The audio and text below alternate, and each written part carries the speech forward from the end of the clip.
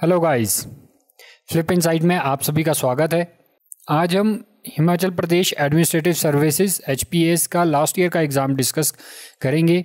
ये काफ़ी इंपॉर्टेंट रहता है कि एग्ज़ाम का पैटर्न किस तरह का रहता है, एग्ज़ाम में क्वेश्चंस किस तरह के आते हैं और आपको अपनी प्रिपरेशन उसके अकॉर्डिंग करनी है। हमने इस जो लास्ट ईयर का क्वेश्चन पेपर है और जो साथ ही साथ इसकी स्ट्रेटजी क्या रहनी चाहिए उसके बारे में हम ऑलरेडी एक वीडियो कर चुके हैं। आप उस वीडियो को भी जाके देखिए, वहाँ पे पूरा का पूरा एग्ज़ाम एनालिसिस किया गया है और आपको किस तरीके से अपनी प्रिपरेशंस करनी है वो भी पूरा समझाया गया है।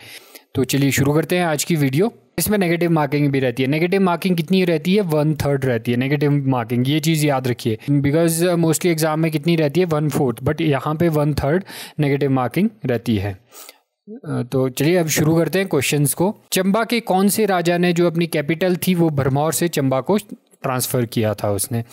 इस तरह के क्वेश्चन काफ़ी पूछे जाते हैं। चाहे अगर आप HPPSC का पैटर्न देखें पूरा लास्ट कुछ ईयर से, और किसी भी एग्ज़ाम में, चाहे वो NT का हो, चाहे एलाइड का हो या फिर HAS का हो, तो उसमें इस तरह के क्वेश्चन काफ़ी बार पूछे जाते हैं। इस साल के एलाइड के पेपर में भी सेम इस तरह का क्वेश्चन आया था। तो जो ये कैपिटल सिटीज़ जो शिफ्ट करते हैं राजा, वो चीज़ आप याद रखिए, ये काफ़ी इंपॉर्टेंट हो जाता है हिस्ट्री में। तो यहाँ पे इस क्वेश्चन में जो राइट आंसर है वो है साहिल वर्मन। विच राजा of Nurpur princely state the fort of मोकुट Nurpur and Taragarh were captured by Mughals? ये मुग़ल वाली जो हिस्ट्री है ये भी काफ़ी इंपॉर्टेंट है। मुग़ल और जो हिल स्टेट्स हैं उनके रिलेशन कैसे रहे हैं, इस पे भी काफ़ी फोकस रहता है। तो यहाँ पे जो इसका राइट आंसर है वो है जगत सिंह। जो जगत सिंह था वो नूरपुर रियासत का एक राजा था। उसी के शासनकाल में मऊकोट, नूरपुर और तारागढ़ के जो किले थे वो मुग़लों ने जीत लिए थे।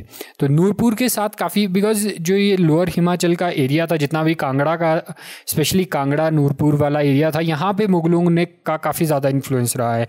बिकॉज मुग़ल्स ने जब भी अटैक करना शुरू किया तो सबसे पहले वहाँ पे ही अटैक करना शुरू किया था। तो इसी वजह से वो वाला एरिया, उस एरिया के साथ जो है मुग़लों की हिस्ट्री काफ़ी लंबी है। तो उस हिस्ट्री को भी काफ़ी आप पढ़िए और काफ़ी ज़्यादा क्वेश्चंस उससे बनते हैं। First European to draw attention to the history of royal families of Jalandhar and Trigarta. ये जो जितने भी हिस्टोरियंस थे, ब्रिटिश हिस्टोरियंस, खासकर जो हिमाचल में आए थे, तो वो भी काफ़ी इंपॉर्टेंट क्वेश्चंस बनते हैं उनसे। यहाँ पे अगर आप देखिए मूरक्राफ्ट, कनिंघम, थेवनाट, थॉमस कोरियाट, तो इसका जो राइट आंसर है वो है कनिंघम। और अगर हम यहाँ पे मूरक्राफ्ट की बात करें, मूरक्राफ्ट कुल्लू भी गया था, लाहौल स्पीति जाने वाला ये पहला आदमी था। तो ये जो कुछ एक क्वेश्चंस हैं इनके बारे में भी आप याद करिए। इन पे हम अलग से वीडियो भी बनाएंगे तो आप उन्हें भी देख सकते हैं। बट यहाँ पे जो हमारा मकसद है वो ये बताना है कि आपको क्वेश्चंस किस तरीके के बन के निकल के आते हैं। तो ये आपको मोस्टली क्या होता है कि इसी तरीके के क्वेश्चन रिपीट होते हैं, आप बार बार वही क्वेश्चन पूछे जाते हैं, थोड़ा सा उनमें चेंजेस करके। इसीलिए प्रीवियस ईयर क्वेश्चन पेपर को समझना और उनको जानना बहुत ज़रूरी हो जाता है। तो अगले क्वेश्चन की तरफ चलते हैं। ये तो which year did Gorkha captured the Sirmaur princely state? Sirmaur princely state को कब कैप्चर किया था उन्होंने? 1803 में किया था। और गोरखास की हिस्ट्री भी काफ़ी इंपॉर्टेंट है। गोरखास काफ़ी कम टाइम के लिए रहे थे, तो यहाँ पे जो क्वेश्चन निकल के आते हैं, एक तो उनकी ब्रिटिश के साथ उनके रिलेशन रहे थे, वो कब तक वह यहाँ पे रहे, और उन्होंने और क्वेश्चन निकल के आता है इनका कौन कौन से राजा थे जिनके साथ उनके लड़ाइयाँ हुई या किस राजा ने उनके साथ सहयोग किया। तो इस तरह के क्वेश्चंस निकल के आते हैं जो गोरखाज और हिल स्टेट्स के बीच में रिलेशंस हैं, उनके बारे में भी काफ़ी क्वेश्चंस बनते हैं। ये बुशहर जो रियासत है ये भी काफ़ी, बुशहर रियासत से 3 या 4 क्वेश्चंस बन के आते हैं। एक तो जो इन्हें बुशहर रियासत के कौन से राजा को कौन सी उपाधि दी थी, जैसे यहाँ पे भी यही पूछा है कि टाइटल ऑफ छत्रपति किसने बोला था, कौन से मुगल एम्परर औरंगजेब ने किस राजा को, बुशहर के किस राजा को छत्रपति की उपाधि दी थी। तो यहाँ पे जो राइट आंसर निकल के आता है वो बुशहर के राजा थे, वो केहरी सिंह थे जिन्हें छत्रपति की उपाधि दी गई थी मुगल एम्परर औरंगजेब के द्वारा। तो यहाँ पे अगर आप एक चीज़ देखें तो इस साल के जो एलाइड के क्वेश्चन पेपर में था वो सेम क्वेश्चन को सिर्फ थोड़ा सा ट्विस्ट करके पूछा गया था कि केहरी सिंह को कौन से मुगल एम्परर ने छत्रपति की उपाधि दी थी। तो इस तरह के क्वेश्चंस होते हैं जो थोड़ा सा ट्विस्ट करके सेम वही क्वेश्चन बार बार रिपीट होते रहते हैं। तो by what name did Greek scholars call the Sutlej river? ये भी आप सभी को पता ही होगा कि मोस्टली एंशियंट रिवर नेम और उनके बारे में का संस्कृत नेम, इनके बारे में भी काफ़ी बार पूछा जाता है। यहाँ पे जो इसका राइट आंसर है वो हेसिड्रस है। हेसिड्रस इज़ द राइट ऑप्शन। और legend which God killed Banasur who was the ruler of Sarahan area और अपर शिमला। बनासुर को सराहन क्षेत्र का शासक था, किस देवता ने मारा था? ये जो है ये पूरा का पूरा एंशियंट हिस्ट्री में आता है। ये इस तरह के क्वेश्चंस जो हैं वो बहुत कम निकल के आते हैं। ये आप बहुत छोटा सा टॉपिक है हिमाचल की हिस्ट्री का, अगर जो ब्लोकरा में दिया गया है ये हमने कवर कर लिया है। अगर आप इसकी वीडियो देखना चाहते हैं आप देख सकते हैं। तो यहाँ पे जो इसका राइट ऑप्शन निकल के आता है वो है देवपूर्णा। From which place the Spiti river originate. ये तो जियोग्राफी के बहुत बेसिक से क्वेश्चंस हैं। स्पीति रिवर कहाँ से निकल के आती है? The right option is Kunzum पास। हम बढ़ते हैं नेक्स्ट क्वेश्चन की तरफ। इस तरह के क्वेश्चंस ये मोस्टली जो है आपके इकोनॉमिक सर्वे से निकल के आते हैं, तो इकोनॉमिक सर्वे को भी आप ज़रूर पढ़ लीजिए। तो यहाँ पे जो इसका राइट ऑप्शन है वो भरारी है। बिलासपुर जिले के कौन से भाग में किस स्थान पर महिला औद्योगिक प्रशिक्षण संस्थान चलाया जा रहा है? तो इट्स भरारी। What is the approximate capacity of स्वराकुड्डू hydro electric power project. ये हाइड्रो पावर प्रोजेक्ट जो है खासकर ये भी इसके लिए भी आप जो है इकोनॉमिक सर्वे पढ़िए ध्यान से, बिकॉज उसमें काफ़ी मैक्सिमम टाइम उसमें क्या होता है, उसमें हाइड्रो पावर इलेक्ट्रिक पावर जो होते हैं उनको मेंशन किया गया होता है, उनकी कैपेसिटी को मेंशन किया गया होता है। मोस्टली वहीं से क्वेश्चन उठाए जाते हैं। इसीलिए थोड़ा सा स्मार्ट स्टडी कीजिए, बिकॉज ये कुछ एक क्वेश्चंस ऐसे होते हैं अगर आप पूरा का पूरा पढ़ने जाओगे ये याद नहीं रहेंगे, आपका टाइम वेस्ट होगा। इसीलिए थोड़ा सा इनको देखिए ये क्वेश्चंस कहाँ से पूछे जा रहे हैं, कैसे पूछे जा रहे हैं। तो इसका जो राइट ऑप्शन है वो 111 मेगावाट है। इन विच 2 district HP will the HP forest ecosystem climate proofing project भी इम्प्लीमेंटेड। ये भी उसी साल के लास्ट ईयर के जो इकोनॉमिक सर्वे था उसमें से ही पूछा गया था।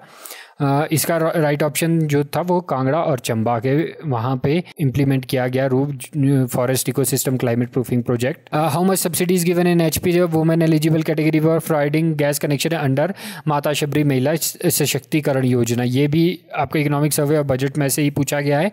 तो इसका राइट ऑप्शन क्या है? वो है 50% subject to maximum rupee of 1300। What is the architectural style of Hateshwari temple at Hatkoti. ये भी जो टेम्पल्स के बारे में मोस्टली कई बार प्लेसेस पूछे जाते हैं, कई बार उनके जो आर्किटेक्चर स्टाइल पूछा जाता है। इसीलिए जब भी आप किसी टेम्पल के बारे में पढ़े तो उसका जो आर्किटेक्चर स्टाइल है उसको भी देखने की कोशिश करें। मोस्टली पूछे जाते हैं जब आर्किटेक्चर स्टाइल पूछा जाएगा वो फेमस टेम्पल का ही पूछा जाएगा, या तो आपकी जैसे डिम्बा माता टेम्पल है और हटेश्वरी है, इस तरीके के टेम्पल्स जो हैं जो काफ़ी फेमस हैं उनका आर्किटेक्चर और जो काफ़ी पुराने हैं उनके बारे में ही पूछा जाएगा। जो नए टेम्पल्स हैं उनका सिर्फ प्लेसेस पूछे जाएंगे, इसीलिए उनके बारे में ज़्यादा डिटेल में जाने की ज़रूरत नहीं है। यहाँ पे सिर्फ कुछ एक ही गिने चुने टेम्पल्स हैं जिनके जो आर्किटेक्चर स्टाइल को डिफ़ाइन किया गया है और एग्ज़ाम में मोस्टली वही बार बार पूछे जा रहे हैं। और यहाँ पे जो इसका जो आंसर है वो पिरामिडल शेप है। Subject matter which of the following subjects matter is not found in the Kangra कलम style Kangra painting of 18th century. जो हिमाचल में जो पेंटिंग्स का और जो कल्चर आर्ट और कल्चर का जो डेवलपमेंट शुरू हुई थी वो 17-18 सेंचुरी के आसपास ही हुई थी। वहीं पे जाके हमको सारे के सारे उसके एविडेंसेस देखने को मिलते हैं। इसमें दो या सिर्फ आपके एक तो कांगड़ा, चंबा और तीसरा है आप डिस्ट्रिक्ट मंडी, ये काफ़ी इंपॉर्टेंट है। इनमें से ही यहाँ पे आर्ट और कल्चर डेवलप हुआ था, वो इन 3 डिस्ट्रिक्ट में ही डेवलप हुआ था।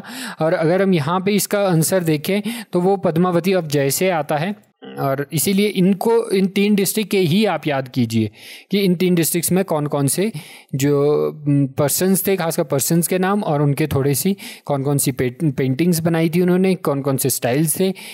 और ये बहुत छोटा सा टॉपिक है, आप इसको हार्डली 2-3 घंटे में आप इसको कवर कर सकते हो। What is the number of women members of present HP विधानसभा। ये तो आपका करंट से निकल के आते हैं इस तरह के क्वेश्चंस। तो जो लास्ट ईयर उस टाइम पे थे 3 थे। जो अगर हम इस साल की बात करें, इस साल कितनी मेंबर्स हैं? इस साल मेंबर्स जो HP विधानसभा में प्रेजेंट मेंबर्स हैं वो 4 हैं women members. Eight which place in Shimla district of HP is government sheep breeding farm. ये शीप ब्रीडिंग फार्म ये भी जो है ये भी इकोनॉमिक सर्वे से निकल के आते हैं इस तरह के क्वेश्चन। शीप ब्रीडिंग फार्म हमेशा मुझे अगर इस साल की इकोनॉमिक सर्वे में देखा जाए तो वहाँ पे भी इसके बारे में मेंशन किया गया है और इसका जो राइट आंसर है वो है ज्यूरी। आप जितने हिमाचल में बहुत कम शिप, अगर आपने देखा होगा एक हमारी इकोनॉमिक सर्वे पे हमने हॉर्टिकल्चर पे एक वीडियो बनाई है, उसको जाकर ज़रूर देखिए, वहाँ पे इन सभी चीज़ों को हमने डिस्कस कर लिया है, तो आप उस वीडियो को भी देख सकते हो। अब बढ़ते हैं अगले क्वेश्चन की तरफ। 2010-11 के जो एग्रीकल्चर सेंसस था उसके अकॉर्डिंग हिमाचल प्रदेश में स्मॉल लैंड होल्डिंग कितनी थी? ये थोड़ा सा स्टेबल ही है अगर इसको देखा जाए तो। अभी भी इकोनॉमिक सर्वे में हर साल इसके बारे में बात होती है, तो अभी जो करंट भी यही लगभग इतना ही है, 18.17 है जो 2010-11 के एग्रीकल्चर सेंसस के अकॉर्डिंग है। विच cement company has been providing prospective licence to carry out detail study of providing quantity and quality of limestone deposit in सुरा घाटी तांगराकुरा? ये भी जो क्वेश्चन था ये उस time last year economic survey से उठाया गया था, और इसका जो राइट ऑप्शन है वो रिलायंस सीमेंटेशन है। इस साल भी इस तरह के क्वेश्चंस हैं, आप जाके देखिए, हमने ये ऑलरेडी वीडियो में कवर कर लिया है। विच Himachali revolutionary edited Sudarshan chakra magazine from Lahore during the pre independence period? ये कुछ एक क्वेश्चन इस तरह के होते हैं जिन्हें आपको मिलेंगे नहीं, या फिर अगर मिलेंगे तो काफ़ी ज़्यादा डीप स्टडी करनी पड़ेगी। ये बहुत कम पूछे जाएंगे इस तरह के क्वेश्चन। इस तरह के क्वेश्चन हार्डली आपको जो है 4 या 5 पूरे पूछे जाएंगे, तो आप टाइम इन्वेस्टेड बहुत ज़्यादा होता है, रिवॉर्ड बहुत कम रहता है।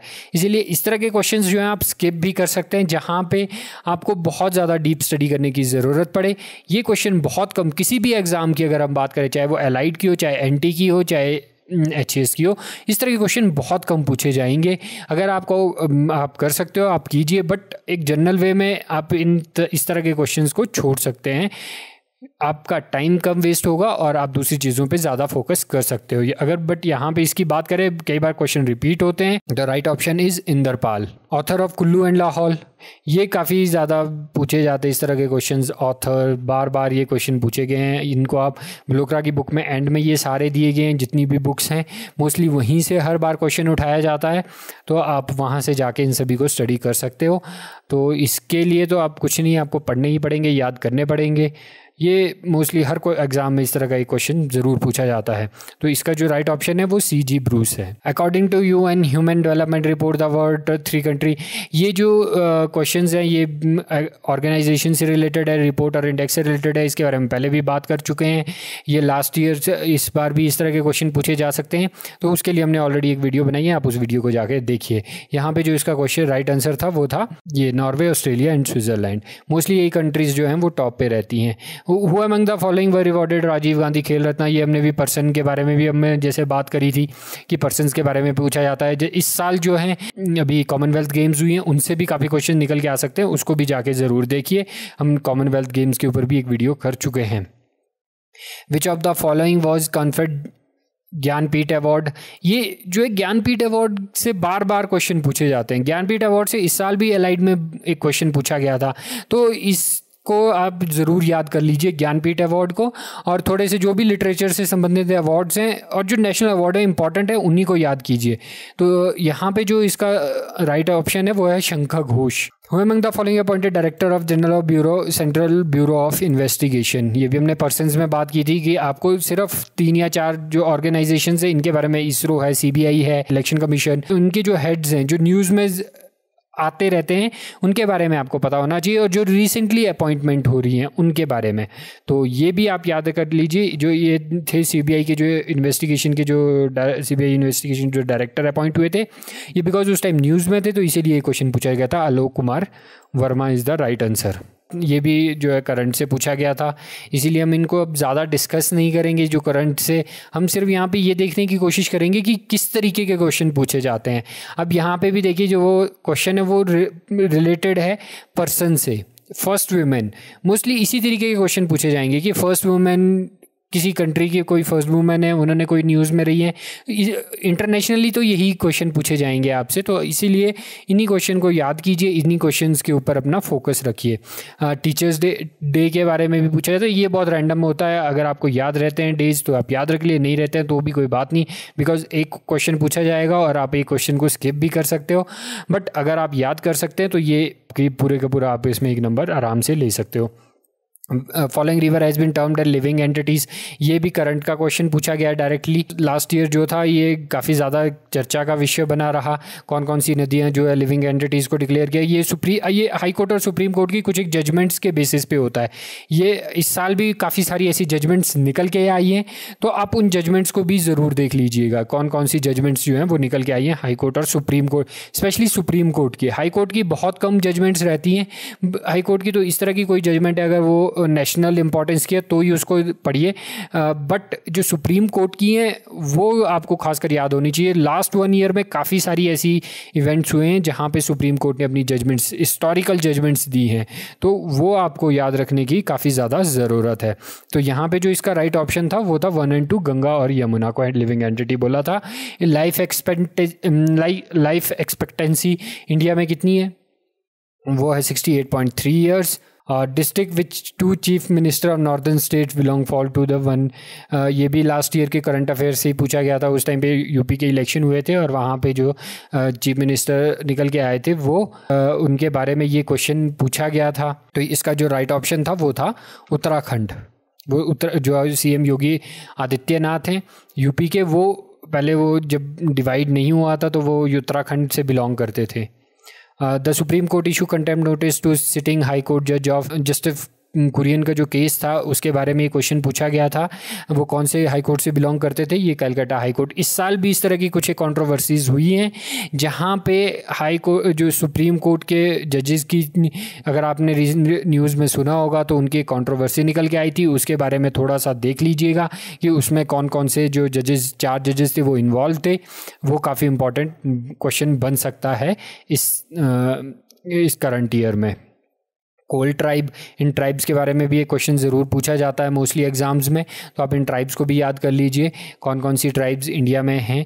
तो यहाँ पे जो कोल ट्राइब है ये जो रहती है ये वेस्ट बंगाल, ये मध्य प्रदेश और उत्तर प्रदेश में ही मिलती हैं। और among the chancellor of Nalanda university, Nalanda university के मोस्टली यूनिवर्सिटीज़ के बारे में नहीं पूछा जाता है।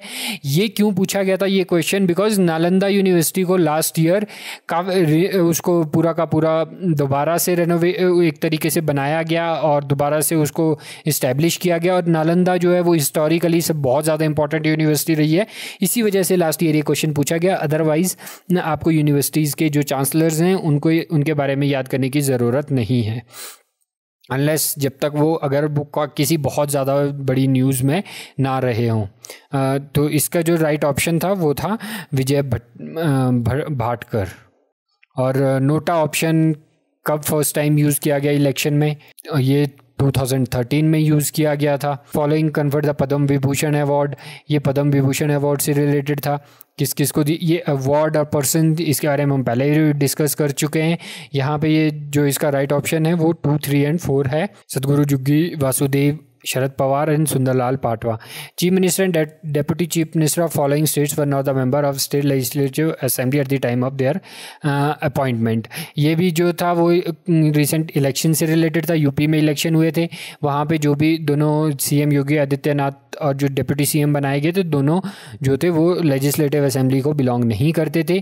तो ये भी एक करंट से ही ये क्वेश्चन पूछा गया था directly. Following cities called silicon valley of India. Silicon valley, ये आपको जो कुछ एक सिटीज़ के अलग अलग नाम हैं वो भी आपको पता होनी चाहिए। ये कुछ जो स्टैटिक जनरल नॉलेज में आता है इस तरह की चीज़ें। ये जो इसका राइट ऑप्शन है वो है बेंगलोर, D। डोनाल्ड ट्रंप कौन से प्रेसिडेंट बने? इस तरह के क्वेश्चंस का आना बहुत अनलाइकली है बिकॉज USA एक काफ़ी बड़ी कंट्री है और पूरे दुनिया पे इस पर का इम्पैक्ट रहता है। इसी वजह से ये क्वेश्चन लास्ट ईयर पूछा गया था। बट जो खासकर ये नहीं पूछे जाते हैं मोस्टली एग्जाम में कि कौन से नंबर के बने, क्वेश्चंस नहीं पूछे जाते हैं, तो आपको इतना ज़्यादा इसमें रहने की ज़रूरत नहीं है। बट स्टिल फिर भी अगर कोई भी जैसे आपकी अभी हमारी जनरल असेंबली कौन सी चल रही है और हमारे जो स्टेट सेंटर में जो पार्लियामेंट अभी कौन सी गवर्नमेंट है, तो इस तरह के उनका नंबर याद रख लीजिए बिकॉज वो कई बार क्या होता है कि एग्जामिनर पूछ लेते हैं। तो ये जो इसका राइट ऑप्शन था वो था 45th। In which field was जुआ manual सैंटोज award for the 2016 Nobel prize. ये फिर से इंटरनेशनली हमने बात की थी, एक तो बुकर प्राइज़ है आप याद रख लीजिए, दूसरा नोबेल प्राइज़। इनके जितनी भी अलग अलग फील्ड्स हैं उनको आप याद कर लीजिए, बिकॉज उनमें से किसी में से भी पूछा जा सकता है। जो HPPSC है ये मोस्टली इन्हीं में से ही क्वेश्चन पूछते हैं। तो यहाँ पे जो इसका राइट ऑप्शन है वो है B, piece. Which country does the UN secretary general Antonio Guterres belong. और ये भी जो ऑर्गेनाइजेशन से रिलेटेड क्वेश्चन पूछे जाते हैं बार बार, ये लास्ट ईयर ही अपॉइंट हुए थे, तो इसीलिए इस क्वेश्चन को भी पूछा गया था। तो ये जो बिलोंग करते थे ये बिलोंग करते हैं पुर्तगाल को। Which country owns the Margarita Island, which was the venue of 17 NAM summit। ये जो सबमिट्स वगैरह हैं, रिपोर्ट्स हैं, ये सारी चीज़ें काफ़ी इंपॉर्टेंट है। ये मैं आपको बार बार बोल रहा हूँ, लास्ट 1 ईयर के आप सबमिट्स देखिए, रिपोर्ट्स देखिए, रैंकिंग्स देखिए, ये काफ़ी बार बार पूछे जाएंगे आपसे ये क्वेश्चंस, और मोस्टली पूछे जाएंगे वही जो काफ़ी ज़्यादा इंटरनेशनल इंपॉर्टेंस के हैं। आप हर एक डिटेल में मत जाइए, बिकॉज वो नहीं पूछे जाएंगे, सिर्फ जो इंटरनेशनल इंपॉर्टेंस के हैं वही बार बार पूछे जाते हैं। जो यहाँ पे जो इसका राइट ऑप्शन है वो है वेनेजुएला। जो नाना साहिब थे उन्होंने किसके अगेंस्ट जो है भारतीय विद्रोह में अंग्रेज़ों के विरुद्ध लड़े थे, वो कौन थे? वो adopted son of Peshwa Bajirao II थे। 1857 से भी मोस्टली क्वेश्चन, बिकॉज जो हमारा जो हिस्ट्री का इसका जो सिलेबस है वो 1857 ऑनवर्ड्स है, तो मोस्टली इसी से ही क्वेश्चन पूछे जाएंगे। अब यहाँ पे जो पूछा गया, president over the first session of Indian national Congress of Bombay, पहला किसने किया था? प्रेसिडेंट कौन थे उसके? WC बनर्जी। और इस साल एक क्वेश्चन पूछा गया था एलाइड में कि उसके सेक्रेटरी कौन थे। तो ये बार बार वही क्वेश्चन रिपीट हो रहे हैं, इस चीज़ को समझिए आप। क्वेश्चंस जो हैं वो सिर्फ कुछ एक टॉपिक्स हैं वहीं से निकल के आते हैं, बार बार उन्हीं चीज़ों को रिपीट किया जाता है। तो इस साल सेक्रेटरी पूछा गया वो है A.O. हयूम। सोशल रिलीजियस मूवमेंट, इसके बारे में हम पहले बात कर चुके हैं कि ये काफ़ी ज़्यादा क्वेश्चंस इनसे भी निकल के आते हैं। यहाँ पे जो पूछा गया, social of 1920th century adopted the practice of occult मिस्टिज्म, रहस्यवाद को उन्होंने जो है अपनाया था, वो कौन सी थी? वो थियोसॉफिकल सोसाइटी थी। थियोसॉफिकल सोसाइटी जो थी इसके इस्टेब्लिश किसने किया था? ये आप हमें कमेंट बॉक्स में बताइए। Which of the following was not the moderate leader of Indian national Congress. Moderate leaders इसमें दो तरीके के जो आते हैं, नरम दल और गरम दल। आपको दोनों के लीडर्स के बारे में पता होना चाहिए, और ये भी क्वेश्चन बार बार रिपीट होने वाले क्वेश्चंस हैं। जो इसके जो थे वो अरबिंदो घोष है यहाँ पे जो राइट आंसर है। जो ये वाले थे ये दूसरे के, ये गरम दल के थे, Gopal Krishna Gokhale, MG Ranade and Surendranath Banerjee. Held the first session of Muslim league. Muslim league जो हमारा जो नेशनल मूवमेंट्स थे उसमें दो जो ऑर्गेनाइजेशंस हैं वो काफ़ी इंपॉर्टेंट हो जाती हैं, पॉलिटिकल पार्टीज़ जो हैं वो हैं, एक तो मुस्लिम लीग है और दूसरा इंडियन नेशनल कांग्रेस है। तो इनके बारे में मोस्टली आपको पता रहना चाहिए। इसका जो राइट ऑप्शन निकल के आता है वो 45 का, वो है डी, कराची में हुआ था उनका first session. Of the following who shoot dead Curzon वाइली in London. 46 का वो इसका जो आंसर है वो मदन लाल ढींगरा ने मारा था कर्जन वाइली को। When was the Montague Declaration made about the introduction of responsible government in stages for India। Montague Declaration कब हुई थी? ये अगस्त 1917 को की गई थी, कि इसमें यह बोला गया था कि भारत को जो शासन, अपना खुद का शासन आरंभ करने के लिए उसको डिफरेंट उनको स्टेजेस में उनको रिस्पॉन्सिबिलिटी दी जाएगी। ये बात मॉन्टेगो जो डिक्लेरेशन हुई थी उसमें रखी गई थी, और अगस्त 1917 को हुआ था ये इसलिए ये जो कुछ एक है 1909 में जो मॉर्लेमेंटो रिफॉर्म्स हुए थे, राउंड टेबल कॉन्फ्रेंस हुई थी, ये काफ़ी इम्पॉर्टेंट है। इनके बारे में थोड़ा सा आप पढ़ के जाइएगा, ये काफ़ी बार पूछे जाते हैं। Where it was the founded the communist party of India in 1920। Communist party कहाँ पे फाउंड हुई थी? ये ताशकंद में फाउंड हुई थी। इसके बारे में ज़्यादा क्वेश्चंस निकल के नहीं आते हैं, तो आप इसको याद रख लीजिए। Which month of 2017 marks the 100th anniversary of Gandhi ji arrival इन चंपारण। चंपारण उन्होंने कब शुरू किया था? वो अप्रैल में शुरू किया था, तो 100th एनिवर्सरी भी अप्रैल में ही होगी। Which event earn the Vallabh भाई पटेल द टाइटल ऑफ सरदार। सरदार का टाइटल उन्हें कब मिला था? इन्हें जो सरदार का टाइटल दिया गया था वो बरदौली सत्याग्रह में दिया गया था। तो ये जो टाइटल्स हैं और साथ ही साथ जितने भी मूवमेंट्स हैं उनसे रिलेटेड डिटेल्स को आप याद कर लिए। उनमें भी क्या पढ़ना है, उनमें मोस्टली ये पढ़ना है कि वो कब हुए थे, उनके जो मेन इवेंट्स थे वो क्या क्या थे उनके बारे में देखिए, और उनके जो लीडर्स थे लीडरशिप के बारे में ज़रूर पढ़िए कि लीडर्स कौन कौन थे, उन्हें कब अरेस्ट किया गया या उनका क्या, और इसका जो एंड रिजल्ट रहा वो क्या रहा, वो काफ़ी इंपॉर्टेंट है। स्टेलेसाइट्स एंड स्टेगेमाइट्स आर, ये जो क्वेश्चन है ये ज्योग्राफी से इस तरह के क्वेश्चन पूछे जा गए हैं। स्टेलेसाइट्स और स्टेलेगमाइट क्या हैं, ये मोस्टली लैंड फॉर्म से पूछे जाते हैं। जैसे हमने पहली वीडियो में भी बात करी थी कि मोस्टली जो क्वेश्चन पूछे जाएंगे वो लैंड फॉर्म से, रीफ्स या फिर आपके जो मरीन ज्योग्राफी है उससे ही पूछे जाएंगे। लास्ट ईयर जो ज़्यादा क्वेश्चन थे वो लैंड फॉर्म से पूछे गए थे, तो इस साल ज़्यादा क्वेश्चन मरीन ज्योग्राफी से पूछने की ज़्यादा चांसेस बन रहे। तो यहाँ पे स्टेलेसाइट्स और स्टेलेगमाइट्स ये इसमें जो रहते हैं वो deposition of land forms in the crest reason. Savanna reason of Brazil is locally called, savanna reason को क्या बोला जाता है, 52 इसमें कॉरिडो बोला जाता है इनको, सवाना रीजन को। ये काफ़ी इंटरनेशनली इम्पॉर्टेंस रीजन्स हैं, ये अगर आप मैप्स पे देखोगे तो काफ़ी ज़्यादा निकल के आते हैं, तो इसीलिए इनके बारे में आपको पता रहना चाहिए। इसके बारे में हम पहले भी बार बार बात कर चुके हैं। Who is the author book the book unstable अर्थ। तो मोस्टली अगर ये क्वेश्चंस जो हैं ये एनसीईआरटी से पूछे जाते हैं। अगर आप एनसीईआरटी पूरी पढ़ सकते हो तो वहाँ पे ये क्वेश्चंस आपको मिल जाएंगे, तो आप वहाँ से इन क्वेश्चंस को आप सॉल्व इजीली कर सकते हो। बट उसके लिए आपको एनसीईआरटी काफ़ी डिटेल में पढ़नी पड़ेगी। इसका जो राइट ऑप्शन था वो था J.A. स्टीर्स। Brahmaputra after joining the Teesta river is known as Jamuna. ये भी हमने पहले बात की थी कि जो रिवर से रिलेटेड क्वेश्चन है वो काफ़ी बेसिक पूछे जाते हैं, तो आप उनको डिटेल में जाने की ज़रूरत नहीं है। खासकर आपको जो पढ़ना है वो जो HPPSC में ज़्यादातर हमने पैटर्न देखा है वो ज़्यादातर जो गंगा रिवर सिस्टम है उससे रिलेटेड क्वेश्चन पूछे जाते हैं, बिकॉज ये काफ़ी ज़्यादा लंबा है और इसमें काफ़ी ज़्यादा वेरिएशंस भी मिलती हैं, तो इसीलिए ज़्यादातर क्वेश्चन गंगा रिवर सिस्टम से ही पूछा जाता है। कोरल रीफ्स कहाँ पे मिलते हैं? कोरल रीफ्स ये भी जो हैं वो आपके ज़्यादातर समुद्र में के किनारे जो मिलेंगे वहाँ पे ही है। इसके ऑस्ट्रेलियन कोरल रीफ जो है वो काफ़ी ज़्यादा फेमस है पूरे वर्ल्ड वाइड। ये मिलते हैं 30 डिग्री नॉर्थ और 30 डिग्री साउथ लैटिट्यूड पे।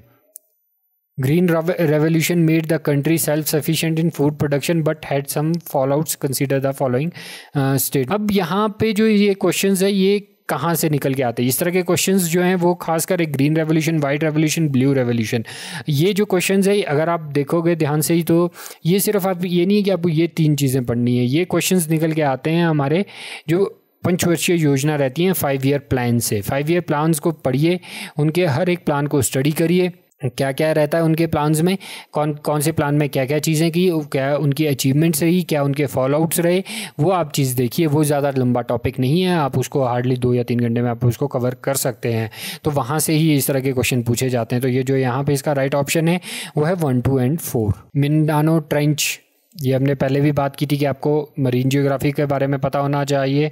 ट्रेंच हो गए आपके, दूसरी जो ट्रेंच किसे बोला जाता है, अगर आप ट्रेंच देखिए जो समुद्र के बीच में, 2 महासागर के बीच में जो एक काफ़ी गहरी खाई बन के आती है उसे ट्रेंच बोला जाता है। मिंडानो ट्रेंच है, ये काफ़ी बड़ी ट्रेंच है, तो ये कहाँ पे मिलती है?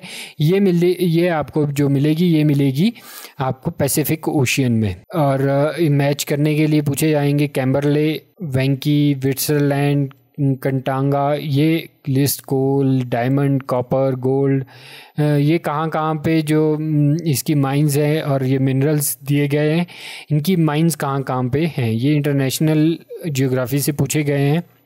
मोस्टली इस तरह के क्वेश्चन पूछे काफ़ी कम जाते हैं, बट आपको इतना अगर आप जा सकते हो डिटेल में तो आप जाइए, आप देखिए। यहाँ पे जो इसका राइट ऑप्शन है वो है B. Match the following correct answer codes given below. Calls और David Harley, friends, H.J. Johnston, ये इनके द्वारा लिखी इनकी कंट्रीब्यूशन है, किस में इनका कंट्रीब्यूशन रहा है, तो इसका जो राइट ऑप्शन है वो है डी। और एक जो कार्ल सॉर थे उन्होंने कल्चर जियोग्राफी पे काम किया था। डेविड हार्वे जो है वो इन्हें रेडिकल जियोग्राफी पे किया है। F. रेटेजल ये पॉलिटिकल जियोग्राफी, और H.J. Johnston social geography. ये जो है क्वेश्चन NCERT से पूछा गया, ये NCERT में ये चीज़ें कवर की गई हैं ज्योग्राफी में। Concentric zone model of Berg's and fifth ring is occupied by, the right option here is commuters zone. अब हम आगे की तरफ बढ़ते हैं। ये इंडियन पॉलिटी के हैं। इंडियन पॉलिटी के बारे में भी हमने डिस्कस किया था कि किस तरह के क्वेश्चंस पूछे जाते हैं। उन्हीं चीज़ों को हम देखते हैं। एक तो शेड्यूल्स को लेके, पार्ट्स को लेके, और कुछ एक इंपॉर्टेंट आर्टिकल्स को लेके क्वेश्चन बार बार पूछे जाते हैं। जैसे यहाँ पे पूछा विच schedule of constitution India contains provision of disqualification of legislature, तो इसका जो राइट ऑप्शन है वो शेड्यूल 10। अब यहाँ पे क्वेश्चन निकला शेड्यूल 10 कब ऐड किया गया था? ये 1985 में ऐड किया गया था। ये काफ़ी इंपॉर्टेंट बनता है आजकल क्वेश्चन। अब इस साल ये भी क्वेश्चन पूछा जा सकता है कि शेड्यूल 10 जो है कौन से कॉन्स्टिट्यूशनल अमेंडमेंट से ऐड किया गया था, या जो डिस्क्वालिफिकेशन ऑफ शेड्यूल 10 किससे रिलेटेड है। तो क्वेश्चंस को इसी तरीके से घुमाया जा सकता है। Power of judicial review provided in the constitution exercise the basic of best principal, जो जुडिशियल रिव्यू है इसके बारे में भी हमने बात की थी पहले भी कि जुडिशियल रिव्यू भी काफ़ी इंपॉर्टेंट टॉपिक है इंडियन कॉन्स्टिट्यूशन में। ये नेचुरल जस्टिस पे बेस्ड प्रिंसिपल पे बेस्ड है। Who president over joint sitting of parliament, joint sitting को कौन प्रेसिडेंट करता है? ये कुछ एक ट्रिकी क्वेश्चंस हैं जिसके बारे में हम बार बार पॉलिटी में बात करते रहते हैं। आप पॉलिटी की वीडियोस ज़रूर देखिए, वहाँ पे हमने इन क्वेश्चंस के बारे में बार बार बात की है। जो प्रेसिडेंट करता है उसको वो स्पीकर ऑफ द लोकसभा होता है, और उसको कॉल कौन करता है? वो प्रेसिडेंट करता है। अब नेक्स्ट क्वेश्चन की बात करते हैं। स्पीकर कौन से आर्टिकल के प्रोविजन के अंडर जो है वो उसको अपनी मदर टंग में बोलने के लिए, ये प्रोसीजर्स ऑफ लोकसभा से पूछा गया है ये क्वेश्चन। इसके बारे में भी हमने बात की थी। प्रोसीजर्स आप याद कर लीजिए। आपका मनी बिल कौन पास करता है, या बजट जो फाइनेंशियल स्टेटमेंट है वो कौन से आर्टिकल में मेंशन है, और साथ ही साथ जैसे 0R रहता है वो कौन कौन से आर्टिकल्स में पूछे जाते हैं, वो कौन कौन से उसके प्रोविजंस हैं कॉन्स्टिट्यूशन में। तो यहाँ पे जो इसका राइट ऑप्शन है वो है आर्टिकल 120 का 1। और सुप्रीम कोर्ट की judgement Indira Sahni versus union of India, जो जजमेंट्स हैं चाहे ये इंदिरा साहनी वाला केस है और दूसरा आपके प्रीएम्बल से रिलेटेड केसेस हैं, ये काफ़ी इंपॉर्टेंट, कुछ एक इम्पॉर्टेंट केसेस है जो आपको पढ़ने की ज़रूरत है। ये हार्डली 5 या 6 केसेस हैं, आप इनके बारे में पढ़िए, काफ़ी इंपॉर्टेंट केसेस बनते हैं ये भी। और ये जो इंदिरा साहनी वाला केस है ये रिजर्वेशन फॉर ओबीसी है।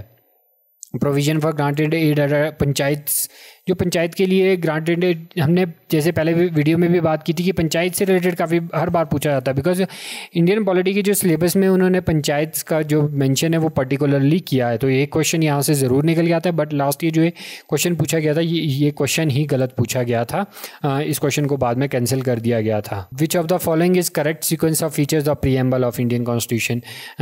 जो प्रीएम्बल से भी काफ़ी बार क्वेश्चन पूछे जाते हैं, वहाँ पे या तो आपको ये पूछा जाएगा कि आप प्रीएम्बल कब ऐड, प्रीएम्बल में जो 2-3 वर्ड्स बाद में ऐड किए गए वो कब किए गए, कौन से कॉन्स्टिट्यूशनल अमेंडमेंट से ऐड किए गए, या डायरेक्टली सीक्वेंस पूछा जाता है, या इसके जो इंपॉर्टेंट केसेस हैं उसके बारे में पूछा जाता है। तो आप उनको याद कर लिए। प्रीएम्बल के बारे में भी हमने वीडियो बनाई है, काफ़ी छोटी वीडियो है, आप उसको एक बार देख लीजिए, आपके 2 या 3 नंबर आपके पक्के बन जाएंगे। तो इसका जो राइट ऑप्शन है वो है sovereign, socialist, secular, democratic and Republic, ए।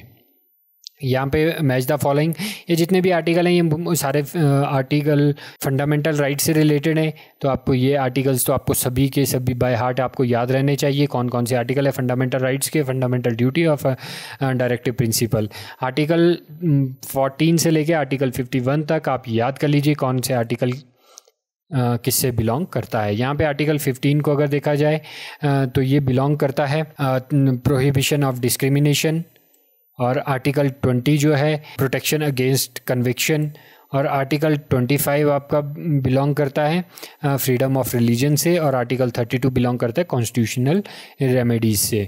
जो ये काफ़ी इंपॉर्टेंट आर्टिकल्स हैं, इसीलिए हम बार बार बोल रहे हैं, आप इनको याद रखिए। अब बढ़ते हैं नेक्स्ट क्वेश्चन की तरफ। Which of the following is the correct statement with regard to emergency provision. Emergency provision के बारे में भी हम बार बार बात कर चुके हैं। इमरजेंसी प्रोविजन्स कौन कौन से आर्टिकल्स में मेंशन है, तो आप उनको भी याद कर लीजिए, काफ़ी छोटा सा टॉपिक है। यहाँ पे जो है कि financial emergency has never been imposed in India. Financial emergency India में अभी तक नहीं लगी है। Which of the following policy of government of India is related to the availability of cooking gas to the BPL house hold.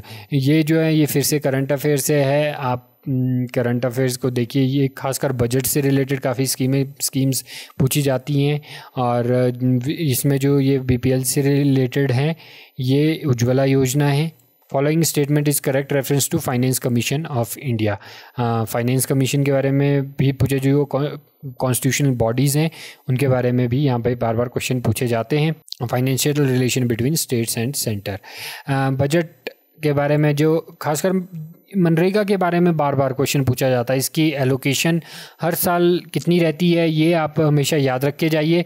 Because अगर allocation से related question आएगा वो या तो मनरेगा से आएगा। निर्भया फंड है, उसके बारे में भी इस बार याद करके जाइए। निर्भया फंड के बारे में भी पूछा जा सकता है जो, या मनरेगा के बारे में। तो फिर ये तो हर बार, ये लगभग पिछले 2 या 3 साल में ये रिपीट होता रहता है ये क्वेश्चन, तो इसको ये आप फिर से याद रख के जाइए।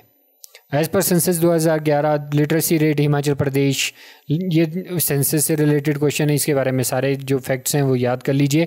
इनको सिर्फ स्टेट वाइज याद कर लीजिए, डिस्ट्रिक्ट वाइज उनको याद करने की ज़रूरत नहीं रहती है। आपको मेनली स्टेट से ही पूछा जाएगा, डिस्ट्रिक्ट से हार्डली ये पूछा जाएगा कौन से डिस्ट्रिक्ट की सबसे ज़्यादा लिटरेसी रेट है, या कहाँ पे जो सेक्स रेशो है वो सबसे ज़्यादा है या सबसे कम है। स्टेट का वो उतना ही याद कीजिए, बट जो मेनली बाकी जो मेन चीज़ें हैं वो हिमाचल का भी आप पूरा याद कर लीजिए। इसमें एक और चीज़ है, पूरे इंडिया का भी एक बार देख लीजिए सेंसस का, कि कौन से स्टेट की पॉपुलेशन जो है वो टॉप 5 स्टेट्स या बॉटम 5 स्टेट्स, टॉप 5 सिटीज़ कौन कौन सी हैं पॉपुलेशन वाइज, उनको सीक्वेंस में याद रखिए। वो कई बार इस तरीके से सीक्वेंस में भी पूछी जा सकती हैं नेशनल लेवल की। HDI is measured with the reference to. HDI, ये वाला क्वेश्चन भी पेपर में गलत पूछा गया था, तो बट ये देखिए कि क्वेश्चन किस तरीके से पूछे जाते हैं। ये HDI और HPI वगैरह ये सारे के सारे इंडेक्स से रिलेटेड क्वेश्चन है, तो ये भी आप याद रख लीजिए। ये इकोनॉमिक्स से रिलेटेड क्वेश्चन था। Who conduct the periodical sample survey of estimated the poverty line in India.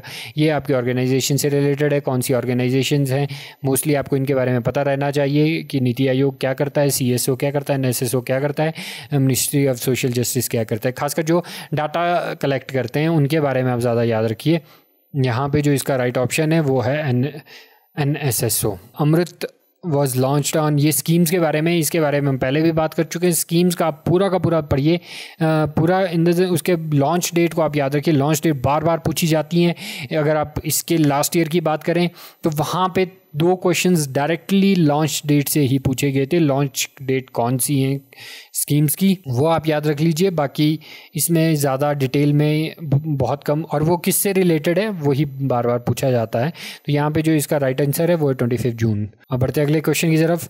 India has the highest poverty ratio, ये हमने पहले भी बात की कि कहाँ पे कौन सेंसस में भी बात की थी। पॉवर्टी रेशो ये जो हाईएस्ट है वो है उड़ीसा का। यहाँ पे और भी 1-2 चीज़ें याद रख लीजिए कि किसकी पर कैपिटा इनकम सबसे ज़्यादा है, वो भी हो सकता है इस बार पूछा जाए। बजट प्रपोजल जो है, बजट प्रपोजल के अकॉर्डिंग कौन सी चीज़ें इसमें से करेक्ट नहीं है। बजट प्रपोजल में आप एक चीज़ देख लीजिए, आप एक बार बजट पूरा सुन लीजिए, आप उसको जाके यूट्यूब पे भी देख सकते हैं। पूरा का पूरा बजट अभी भी यूट्यूब पे आपको मिल जाएगा। आपको उसी में से ही पूछा जाएगा, आप ज़्यादा डिटेल में मत जाइए। 2 घंटे का बजट है, आप उसको पढ़िए, सुनिए पूरा का पूरा, 1 या 2 बार सुनिए, तो आपको पूरी की पूरी चीज़ें याद हो जाएंगी। आपको वो समझने में आप पेपर में आप उसके सारे क्वेश्चंस को इजीली कर सकते हो। यहाँ पे जो राइट आंसर वो ए है। Growth rate of Himachal Pradesh during 12th plan, ये हमने 12th 5 ईयर प्लान से उनके बारे में बात की। इसके में भी HP के भी देख लीजिए, HP के क्या कौन कौन से टारगेट रखे गए थे। जो 12th 5 ईयर प्लान है 79 का, वो क्वेश्चन इसका जो राइट ऑप्शन है वो है B 7.2%। तो ये आपको सभी का सभी पता होना चाहिए। मोस्टली 12th ये वाला क्वेश्चन भी 3 या 4 बार रिपीट हो चुका है, तो आप इससे भी याद रख लीजिए। What is the unemployment rate during to the usual principal status in India. ये अगर आपको न्यूज़ में इस तरह की कोई भी वो मिलती है, न्यूज़ मिलती है, तो आप उसको भी देख लीजिए कि अनएम्प्लॉयमेंट रेट, पॉवर्टी रेशियो वगैरह ये सारी चीज़ें बार बार पूछी जाती हैं। यहाँ पे जो राइट ऑप्शन है वो है 5%। Number of wetlands in India under Ramsar convention, ये भी हमने पहले बात कर ली कन्वेंशंस और इनके बारे में। तो ये तो स्टैटिक करंट अफेयर से आता है, तो वहाँ पे अगर देखा जाए तो ये जो है 26 is the right option.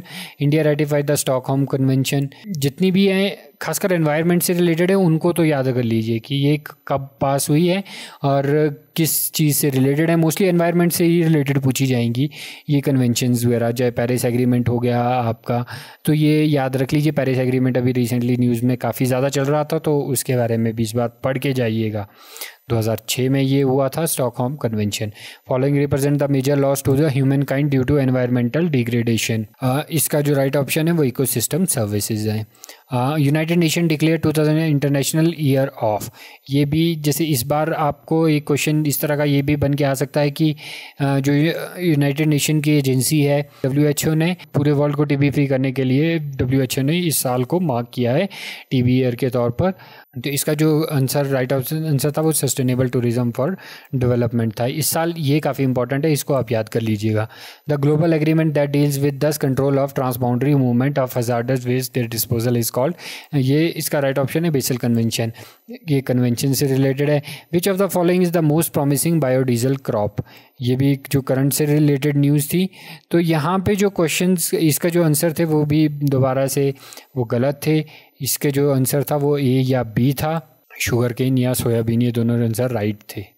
The biological oxygen demand of water is reduce mainly by primary treatment, secondary treatment, tertiary treatment. इनमें से जो बायोलॉजिकल ऑक्सीजन डिमांड होती है वो किस तरीके से निकाली जाती है, वो सेकेंडरी ट्रीटमेंट से। Dead zone in world ocean and large lakes is characterised bye. ये इन सभी से करेक्टराइज की जाती है। उनमें हाई बायोलॉजिकल ऑक्सीजन डिमांड रहती है, ब्लूम ऑफ एल्गी उसमें एक्सेसिव रहती है, एक्सेसिव न्यूट्रिएंट्स, नाइट्रेट और फॉस्फेट्स अवेलेबल होते हैं। Use of carbon tax has been successful और to reduce emission of green house gases. 89 ये जो है 80 ऑस्ट्रेलिया या स्वीडन, इन दो में से ये भी जो था वो दो क्वेश्चंस इसके, दो आंसर इसके करेक्ट थे। खासकर ऐसे जो क्वेश्चंस आते हैं जब आपको डाउट रहता है कि इसके दो आंसर ठीक हो सकते हैं तो आप वहाँ पे उन्हें सॉल्व कीजिए। बिकॉज अगर आपके पास दो ऑप्शन करेक्ट दिए हैं तो फाइनल आंसर की में अगर वो दोनों आंसर ठीक होते हैं तभी आपको उनमें से कोई एक आपने टेक किया तो ही आपको उसके मार्क्स मिलेंगे, अदरवाइज़ आपको उसके मार्क्स नहीं मिलेंगे। ये चीज़ आप याद रखिए। हाँ, कोई क्वेश्चन जो पूरा का पूरा गलत किया जाता है उसके मार्क्स सभी को मिलते हैं, बट जो क्वेश्चन अगर आपने सॉल्व जिसके दो आंसर बाद में ठीक निकल के आते हैं, अगर आपने वो सॉल्व नहीं किया है तो आपको उसके मार्क्स नहीं मिलेंगे। One of the better achievement of Kanha national park, ये भी करंट से न्यूज़ से रिलेटेड था। यहाँ पे जो था वो कंजर्वेशन ऑफ स्वैम्प डियर के बारे में था। इस बार भी एलाइड मिश्र के क्वेश्चन पूछा गया था।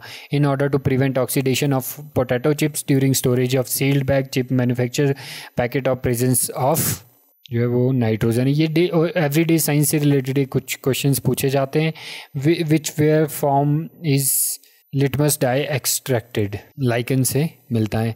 ये जो खासकर साइंस से रिलेटेड क्वेश्चंस हैं ये आपको जो है एनसीईआरटी में मिल जाएंगे। अगर आप एनसीईआरटी नहीं पढ़ सकते तो कोई भी आपको जो एनवायरनमेंट से रिलेटेड कोई भी अगर आपके पास नोट्स हैं तो आप उनको पढ़ के जाइए, ये वहाँ पे आपको इजीली अवेलेबल हो जाएंगे। If someone is suffering from the problem of acidity during over eating, what is the remedy. Over eating के बाद उसको क्या आप कर सकते हो, उसको बेकिंग सोडा आप खिला सकते हो। Which of the following as a pH of about 10 की पीएच किसकी होती है, मिल्क ऑफ मैग्नीशिया। ये भी बार बार पूछे जा रहे हैं। पीएच आप याद कर लीजिए, थोड़े जो बेसिक जो डेली यूज़ की जो चीज़ें उनके बारे में उनकी पीएच को भी आप याद रख के जाइए। Which of the following process does not take place during the photosynthesis. Photosynthesis के कौन सी नहीं होती है, chlorophyll degradation. Which of the following instrument is used for measuring the depth of the ocean. ये इंस्ट्रूमेंट्स के बारे में भी पूछा जाता है। तो इंस्ट्रूमेंट ये जो है फेथोमीटर है। बैरोमीटर वायुमंडल का दाब नापने के लिए रहता है। Light year is a unit of astronomical distance. Which of the following are the primary colour. Primary colours कौन से होते हैं, red, green and blue, RGB। इसको इस तरीके से याद रखिए। अगर आप कई बार आप किसी जैसे अगर आप कभी एडिटिंग सॉफ्टवेयर पे जाते हो तो वहाँ पे आपको खासकर ये चीज़ें देखने को मिलती है। एक तो CMYK मिलती है। CMYK क्या होता है, ये प्रिंट के लिए यूज़ होता है। और जो प्राइमरी कलर्स होते हैं वो रेड RGB कलर्स होते हैं। ये याद रखिए। कई बार अब हो सकता है कि अगर लास्ट ईयर क्वेश्चन पूछा गया, क्योंकि ये क्वेश्चन सेम वे में रिपीट होकर निकल के आते हैं, तो हो सकता है CMYK को लेके कोई क्वेश्चन पूछा जाए। Nail polish removal contains acetone. ये एवरीडे साइंस से पूछे गए क्वेश्चन है। The most evident rare gas in the atmosphere is argon. तो ये था क्वेश्चन पेपर पूरा का पूरा। पूरे क्वेश्चन पेपर में 100 क्वेश्चन पूछे जाते हैं, तो मोस्टली अगर हम कट ऑफ की बात करें तो पूरे की इसकी जो कट ऑफ जाती है वो अराउंड 100 to 110 के आसपास जाएगी। इस बार भी उम्मीद यही है, जिस तरीके से पहले पेपर आ रहे हैं, अभी एलाइड का पेपर था वो मॉडरेट टू ईजी था, तो वही अभी भी सेम पैटर्न हो सकता है वो HPPSC फॉलो करे। तो all the best for your exam. Thank you guys.